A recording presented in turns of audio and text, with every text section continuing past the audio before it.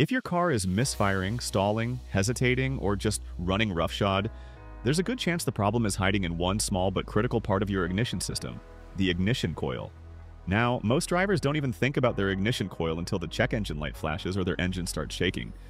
But the truth is, this one part, if faulty, can wreck your fuel economy, damage your catalytic converter, and make your car borderline undrivable. In this video, we're going to break down everything you need to know about ignition coils. We'll go through the symptoms, how to test them, how to replace them, the actual cost, and how to tell if it's really your coil or if it's actually the spark plug, wiring, or something else. I'll also walk you through the differences between brands like Denso, NGK, Bosch, and MSD, and how this applies to different vehicles including Toyota, Ford, Honda, and Volkswagen. By the end of this video, you'll know how to diagnose and fix ignition coil problems like a pro.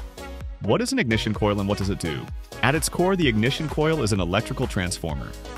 It takes the low 12 volts from your battery and amplifies it into 20,000 to 40,000 volts or more, enough to create a strong spark that ignites the air-fuel mixture inside your engine cylinder. That spark is what drives combustion. No spark, no combustion. No combustion, no engine power. Now, depending on your vehicle, you might have one ignition coil per cylinder, coil-on-plug setup, one coil pack serving multiple cylinders, or a traditional distributor-style system found on older engines. And yes, this is where a lot of confusion comes in. People often use the terms spark plug coil, coil pack, and ignition coil interchangeably. But understanding your setup is critical before replacing anything. The modern coil-on-plug (COP) design, where each spark plug has its own ignition coil, is the most common today, especially in cars from 2000 and up. These sit right above the spark plug and fire on command, controlled by the car's ECU. Common symptoms of a bad ignition coil. Now, how do you know if your ignition coil is bad? Here are the symptoms that almost always point to a failing or failed ignition coil. If you see more than 2 of these signs from your car, then it is likely that your coils are bad. Rough idle. Misfires under load or at startup. Check engine light on, often with codes like po3 to po3. Poor fuel economy. Hesitation when accelerating. A strong fuel smell from the exhaust. Engine shaking or vibrations. Also, if your vehicle is throwing a misfire code for a specific cylinder like P0303, cylinder 3, it's often one of 3 things: spark plug, ignition coil, or fuel injector. 9 times out of 10, it's the coil. At this point, you don't want to guess, you need to test further. Now here is how to test an ignition coil. Before you spend money replacing parts, test the coil. There are a few solid ways to test an ignition coil. Swap test. Take the ignition coil from the misfiring cylinder and swap it with one from another cylinder. Clear the code and drive. If the misfire code follows the coil, you've found your bad part. Multimeter test. Use a multimeter to measure the resistance of the coil's primary and secondary windings. Typical values are: primary 0.4 to 2 ohms, secondary 6,000 to 15,000 ohms. Check your service manual for exact specs. Coil-on-plug spark test. Use an inline spark tester or ignition coil tester while cranking the engine. If the spark is weak or missing, the coil is likely faulty. Scan tool live data. On some vehicles, you can monitor misfire counters in real time. If cylinder 2 shows hundreds of misfires per minute and others don't, now you're getting somewhere. Pro tip: a coil can test OK cold but fail hot.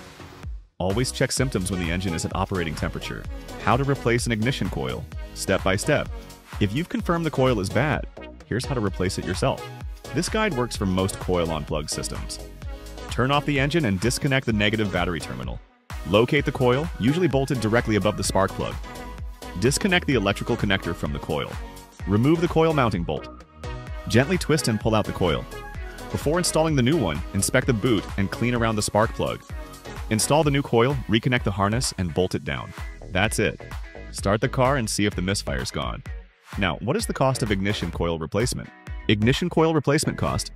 Average cost for a quality ignition coil. Denso or NGK, $30 to $70 each. Bosch or MSD, $50 to $90 each. Labor at a shop, $80 to $150 per hour.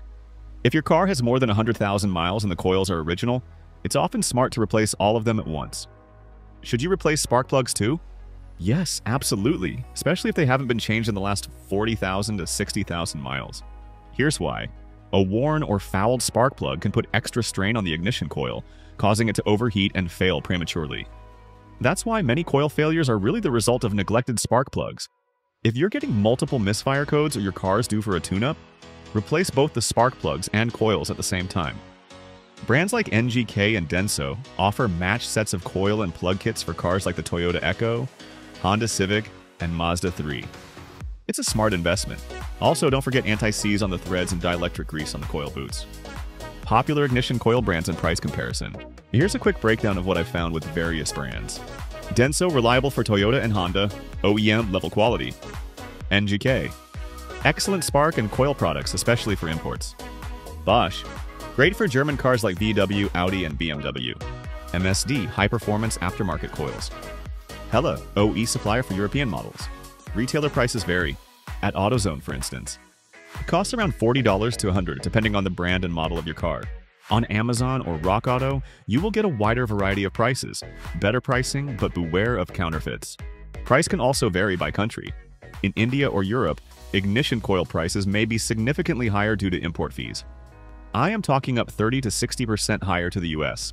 If your budget is tight, get OE spec aftermarket coils, but avoid no-name brands. Cheap coils fail fast and cause more problems. Ignition coil locations by vehicle brand. So, where are ignition coils located?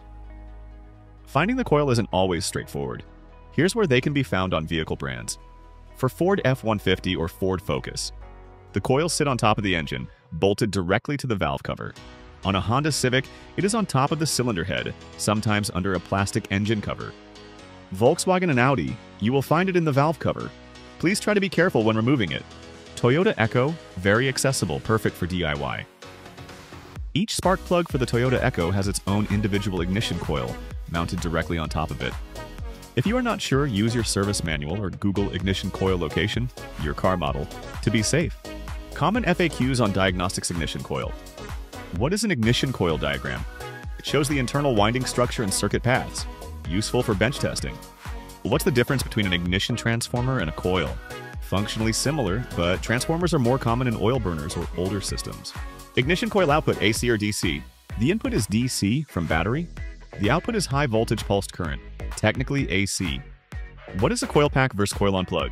A coil pack serves multiple cylinders. Coil on plug is one coil per plug. What if the ignition coil resistance is too high or too low? Both are signs of failure. Use a resistance chart specific to your vehicle. Final thoughts and when to get help. If you're getting a misfire code, rough idle, or performance issues, don't ignore it. Start with a spark test, then test the coil. Replace both the coil and plug if needed, and always use trusted brands. If you're unsure or the misfire keeps coming back even after replacement, it's time to get a professional diagnostic. Sometimes the root cause is wiring, ECU issues, or mechanical failure like a leaking valve. But in most cases, following this guide will save you hundreds of dollars in labor and help your engine run smoother, longer. Let me know in the comments what car you're working on, and I'll help point you in the right direction. And if this video helped you fix your ignition issue, give it a like, subscribe for more, and share it with someone who's chasing a mystery misfire. Thanks for watching, and I'll catch you in the next one.